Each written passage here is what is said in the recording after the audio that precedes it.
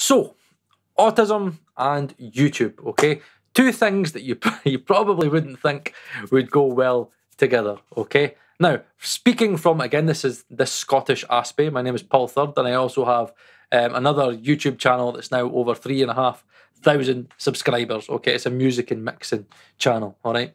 Now, what I want to speak about today is creating a YouTube channel, all right, being an Aspie or somebody on the autism spectrum. And this is kind of directed to parents as well, okay? If your child or your kid or your teenager wants to start up a YouTube channel about something they're really passionate in, okay, it can actually be a fantastic thing, but it can also be upsides and downsides, okay? So let's kind of get into the positives and negatives of starting a YouTube channel being on the autism spectrum. Right, so let's kind of start off with something positive, okay? So in terms of a positive about starting up a YouTube channel as an Aspie or somebody on with autism is that you get to share your passions. Now, normally what you'll find is quite common on the autism spectrum is that we have passions, right?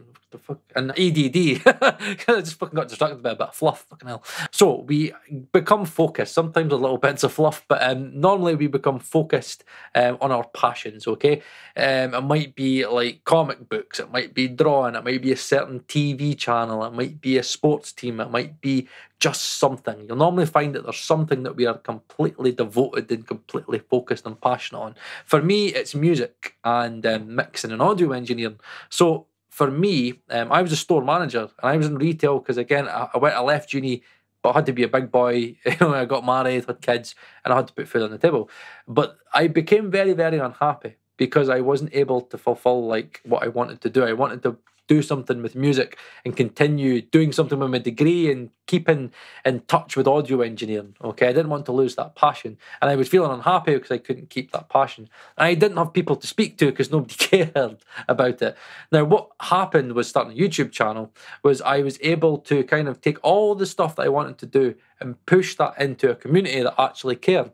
And then from there, you think about it now, I've got over 3,500 subscribers on that channel, and honestly I speak to at least 15 audio engineers a week, and it's just, honestly, people just message me all the time and just Paul, what's your view on this? I love this video, I love this, are you going to do this? And people just want to speak to me, and I'm very open. And again, another engineer said this to me, it's you're very social, Paul. I'm like, yeah, I'm social to audio engineers because you want to speak about something that I want to speak about.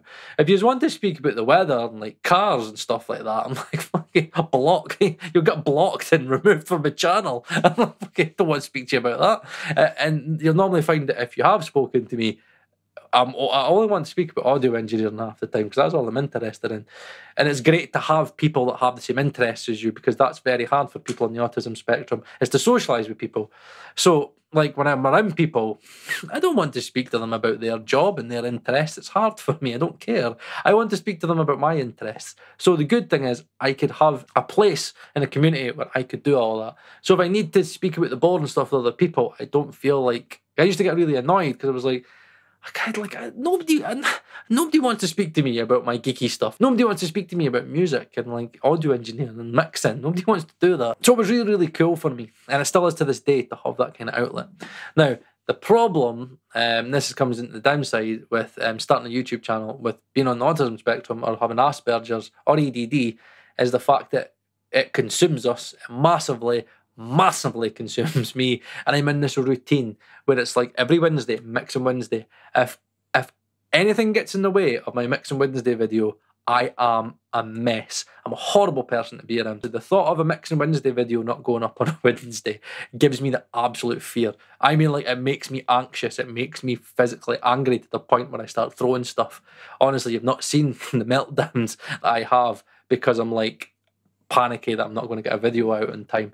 And honestly, my wife goes, Paul, nobody will even notice, but I'll notice, and that's all, because it's my routine and it's what I'm interested in. And I'm in a place just now, and I want to share this with you guys, that I'm in a place just now where I'm not doing good in terms of balance and everything. I'm not. I'm getting to a point where I'm so enjoying speaking to this audio community, and I'm interested in all this stuff, that I'm kind of getting to a point now where I'm need to speak to you because I've got these people. I'm kind of numb a little bit. I'm kind of like sitting there like, I just want to go back to my audio engineering because I can. And that's the problem, is that I've got this community now where it's like they give me kind of all the stuff that I want, but I've got a family, I've got friends. It's like they still want to interact with me. And it's that thing of learning that I've still got to do all that boring stuff. I've still got to speak to them about like what they're doing in their life and their day, and where they're away to go on holiday, and like how crap fucking COVID is, and like fucking Auntie Jean down the road had a fucking sniffle. You know what I mean? It's like, oh, the dog's no well. Oh, I took the dog on a walk last week. You know, I've got to still socialise with people, and that is a worry, that you become so kind of in your own little bubble that then goes, that's all you need. So that's something that I've got to watch. You know what I mean? I'm not doing well at spending time with the girls and giving them the amount of attention that they need, because my own daughter has said to me loads of times recently, like, Daddy, why are you always on your phone now? And I'm finding myself on my phone all the time because I'm consumed with analytics. And that's another thing that you've got to watch, is that normally we're very consumed with numbers, or we can be. I'm numbers orientated. I'm very target driven. That's why I was so good at sales. I'm numbers driven. So I look at the subscribers, I reply back to every single comment, and that could be quite, especially if the channel grows, and especially on that massive video. I had a video that got over 30,000 views in like a fortnight. And I reply, honestly, I've been replying to every single comment, and it was too much. Like, my wife and my dad had to say, like, Paul, stop replying to all these comments, Paul. Like, but the engagement. And it's like numbers, figures. I'm getting all these subscribers. And he's like, Paul, we want to speak to you, Paul. He went, what? You're ignoring your own children just because you want to reply to somebody that's like, doesn't even care if you reply to them back.